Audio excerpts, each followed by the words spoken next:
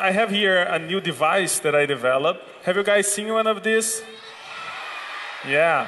So what I will do, I will just press it against this plexiglass, and I will remove the air between them. And because I remove the air, the atmospheric pressure is going to keep them together. So let me demonstrate this to you.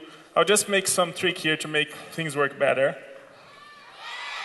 It's new. I made it yesterday. It's completely new, okay? Don't worry about that.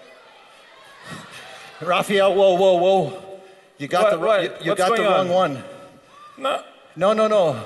I had to use that in the bathroom. Oh, really? That's... I put that tape on there. That's unfortunate. Okay. Tape for toilet, you know. I'm not so sure. Let's see. That's the clean one.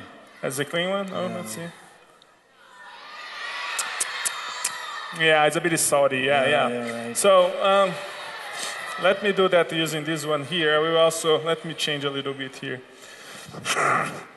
Okay, now it's better. Okay, so all I'm gonna do is just stick this together, and as you see, I remove the air, they are together. So, now, how do you call this cup here? Some people call it a suction cup, but there is no suction in physics. As you know, physics doesn't suck. Actually, what happens is that I remove the air, and the air pressure keeps it together. If I just lift this a little bit, air comes in, and here we go. This is out. So there is no trick here. It's just air pressure making its job.